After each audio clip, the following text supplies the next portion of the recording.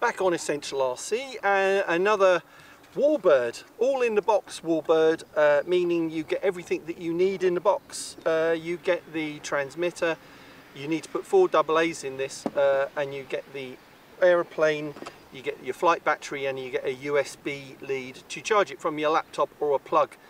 You also get a spare propeller and some tools and all the screws you need to put it together, and it is very easy and very quick to put together.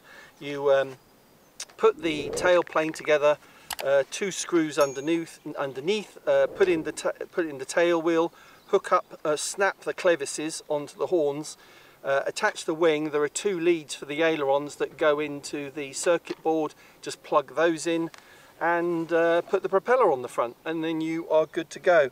With this, as again, it has a gyro assist and a beginner mode and a 3D mode that supports tricks that you can activate from the transmitter.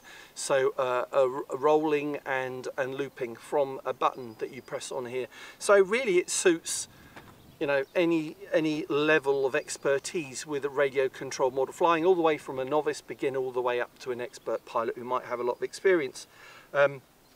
So let's not hang around, let's get it in the air and let's see how it flies. Oh, and actually I should say that this is, the funny thing about this is I was not aware of this scale aircraft. It is a Nakajima KI84. Now it's got the, I would assume from the symbology on the wing that it's Japanese, 16th scale, but I wasn't aware of this. This is one of the good things about flying scale models, is you learn a lot about the full-size aircraft and that they actually existed when you get models like this. It's bigger than your normal micro warbird, which I think is nice. It's nearly 50% bigger than, I'd say, than the normal micro warbirds that we've been reviewing recently, but the box seems to be about the same size, so I don't know how they do that. I think by the fact that you have to assemble the tail, and they very cleverly packed it inside this little box. So a really nice, decent size. Okay, so let's put the battery in and turn on the transmitter and get it in the air. So I'm assuming, like with all these models, you actually plug in the battery into the model first. You heard it beep. Yeah. There's only one position that the battery can go in, so it's fairly easy. And then the canopy is held on at the back by a magnet. Just make sure, need to tuck the leads away. And then that fits. And then turn on the transmitter.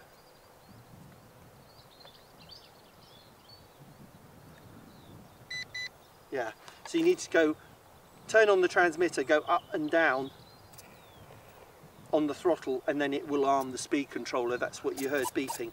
Just make sure that on the model at the back, on this stick, when you do that, the aileron goes up that way, and that the elevator goes up when you pull back on the stick, and the rudder goes the right way as well. All good. Alrighty. Let's and I've put the wheels on. Sometimes I don't like putting the wheels on because I think it makes it look a bit, doesn't look so pretty in the sky with its wheels dangling down, but I don't think this one looks bad actually. So I've left them on, and we're going to try taking off grass, which I think is a good thing to demonstrate anyway. Okay, ready, Trevor? Yeah. So in this mode, see how it goes. Whoa! No. I wonder if the wheels are too small.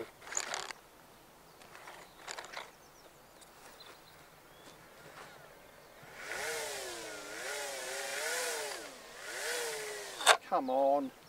You can do it. Come on. No, it's not going to do it, is it? So,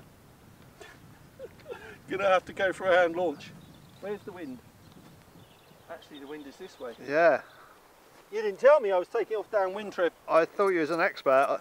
I thought there must be a technical reason. Let's clear everything up. I'm not an expert. I'm an average hobbyist, and that's why I like demonstrating to my fellow average hobbyists out there. I'm certainly not an expert, despite being in this hobby for 30 years.